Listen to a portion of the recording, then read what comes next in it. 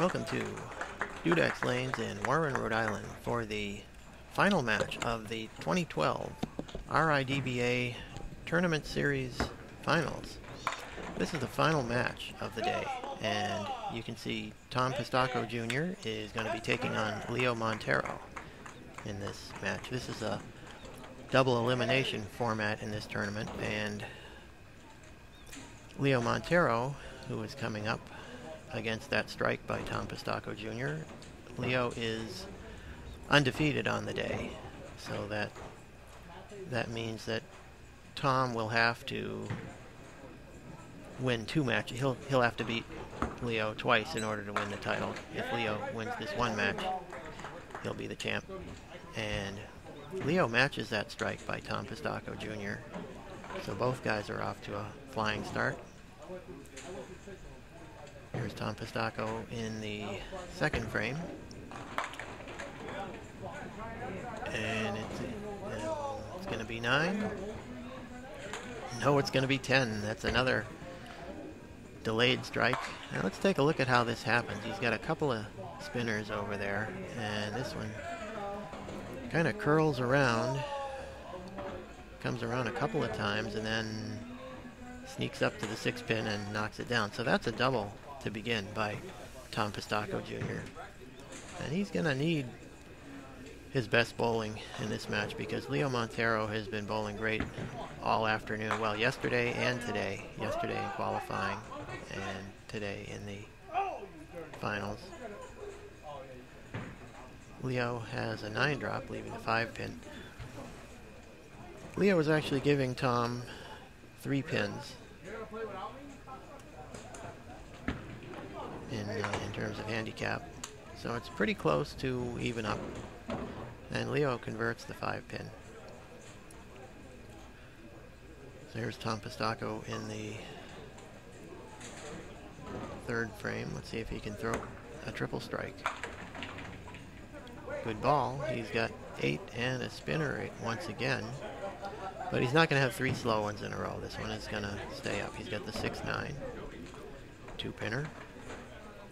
That gives him 28 through the first frame, and this ball will complete the fill on the strike in the second, and he punches the 6 pin off the 9. So that's the bowling gods even it out.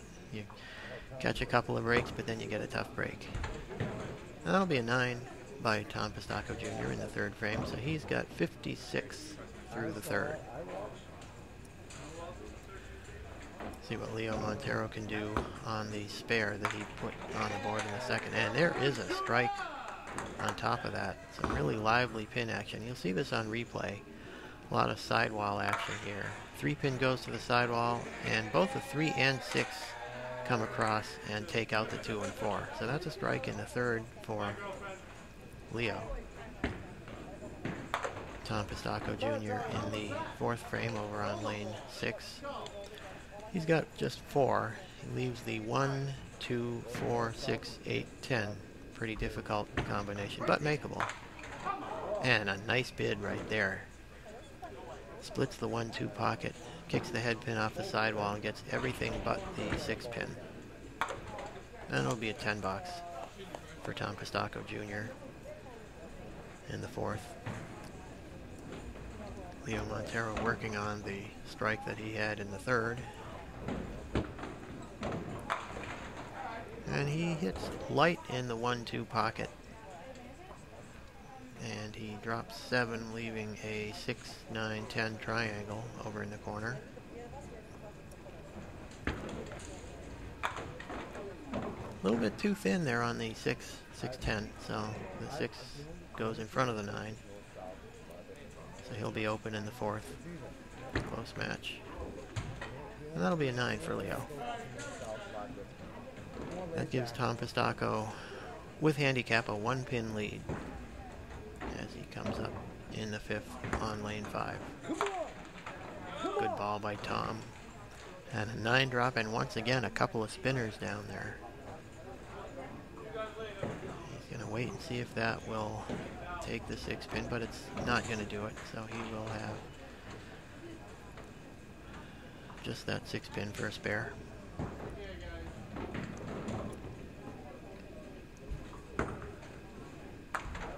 Got it. Spare for Tom Pistocco Jr. in the 5th. Let's see if Leo Monteiro can match that. He has got 9 and the 7 pin is left. Thought that pin was going to slide over and take the 7 pin, but it didn't. So he's going to try and match the spare that Tom had. And he's got it. Spare for Leo Monteiro in the 5th. He has 78 plus the spare fill through 5.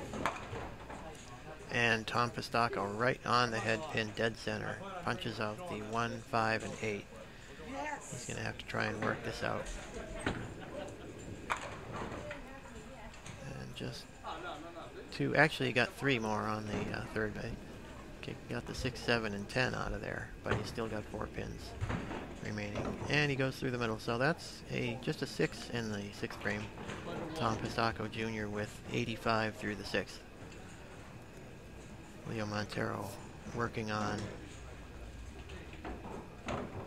the spare. Nice 1-2 pocket hit. Scattering the pins. Everything except the 10 pin goes down, and he's been pretty good on those spares all day. Let's see if he can make another single. And he's all over that 10 pin. So that is going to give Leo Monteiro a lead of 9 pins plus the spare fill through 6. Tom Pistocco Jr. misses the head pin to the left, taking out the left side. So he's got, still has 4 pins up there. That's a difficult spare. 4 horsemen plus the 5 and 9. I don't know if they call it the 4 horsemen in duck pins, but anyway.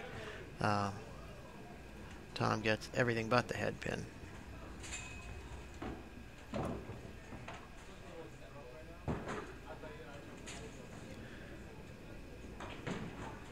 That will leave the door open for Leo to add to his lead, since he's working on that spare in the 6th, coming up on lane 5 in the 7th frame.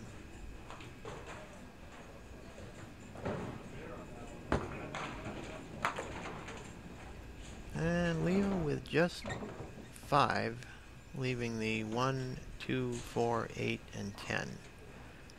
Pretty difficult leave.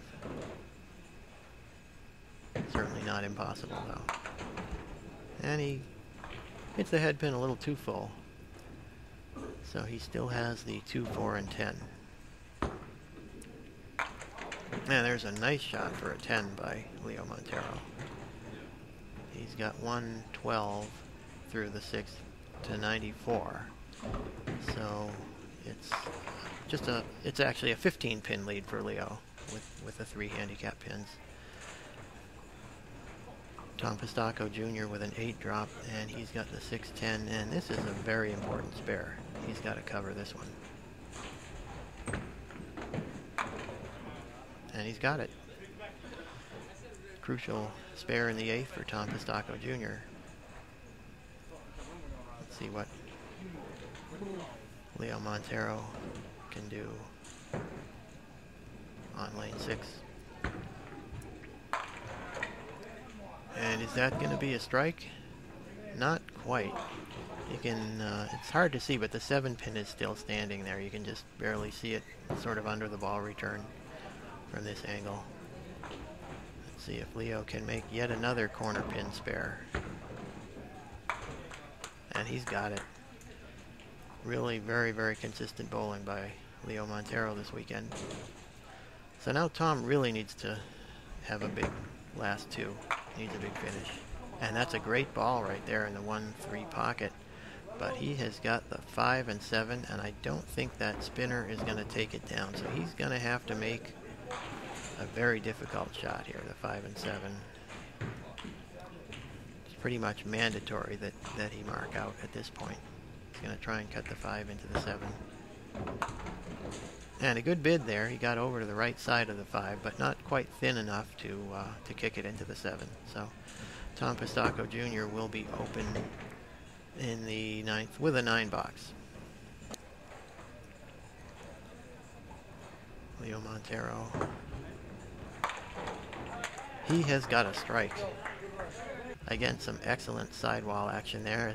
This is why I usually keep the camera on the tripod handheld. It's a little shaky, but you can see the strike on replay for Leo. And that is pretty much the coup de grace right there. That's going to give him what has he got? 122 with a ball. And Tom Pistocco will be open in the 10th unless he can make a spectacular spare. So Leo Monteiro is going to win this match, and he will be the 2012 Rhode Island Duckpin Bowling Proprietors Association Tournament Series Finals champion. And there's a great shot by Tom Pistocco for a 10 on the end there. He took down the spread eagle 2-4 or 2-3 4-6 8-7-10 rather. So that's a 131 game for Tom. Not going to be enough to beat Leo Monteiro today, though. Leo is... he just did a number on the field all weekend, and he's going to walk away with the title and a nice check. Tom Pistocco will take the check for second place, which is pretty good money in this tournament. I think it's $1,500 for first and $800 for second, but I'm not sure. It's certainly in that ballpark.